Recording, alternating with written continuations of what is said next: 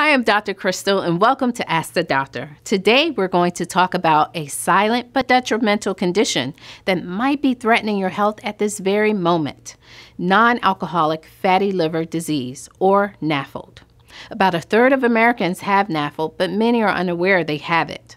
Over time, NAFLD can progress to more severe conditions like non-alcoholic steatohepatitis, also known as NASH, and cirrhosis. The good news is that dietary and lifestyle changes can often halt and even reverse NAFLD progression. In this video, we're going to examine the development of NAFLD and some specific dietary and lifestyle changes that can counter its progression. But first, remember to hit the subscribe button, click thumbs up, and ring the bell to be notified when we post a new video. Now let's get started. NAFLD is the most common chronic liver disorder. It's characterized by fat accumulation in the liver in people who drink little or no alcohol. The condition causes no symptoms at first. That's why many people don't know that NAFLD is harming their liver. Fortunately, in early stages, it's reversible. Suboptimal metabolic health contributes to fat buildup in the liver over time. For example, insulin resistance, which leads to impaired fat metabolism, is a key driver of NAFLD. Insulin resistance is generally associated with excessive consumption of processed carbohydrates, sugars like fructose and glucose, and saturated fats. In NAFLD, the liver produces fat from excess sugar, causing fat to build up in liver cells. Insulin resistance also increases the amount of free fats delivered to the liver as a result of excessive breakdown of fat tissue. Insulin resistance usually occurs in people who are overweight or obese, but normal weight individuals can be insulin resistant too. In fact, even lean people can develop NAFLD if they become insulin resistant as a result of excessive consumption of processed carbs and sugars.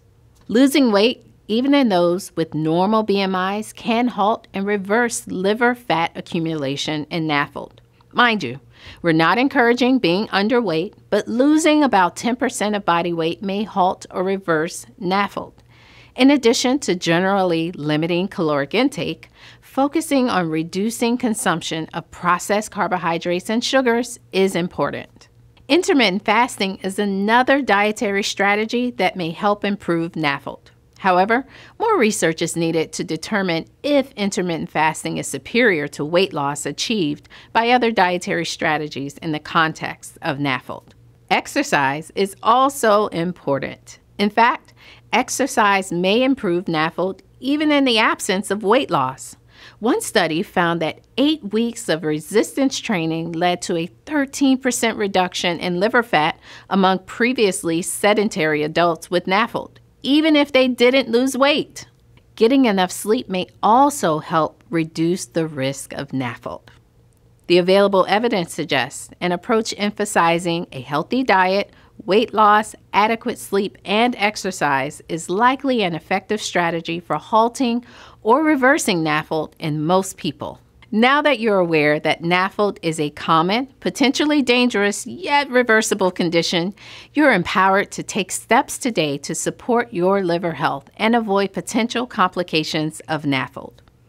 Now, for a more detailed overview of NAFLD and strategies to reverse the course of the disease, refer to Life Extension's non-alcoholic fatty liver disease protocol at lifeextension.com/fattyliver.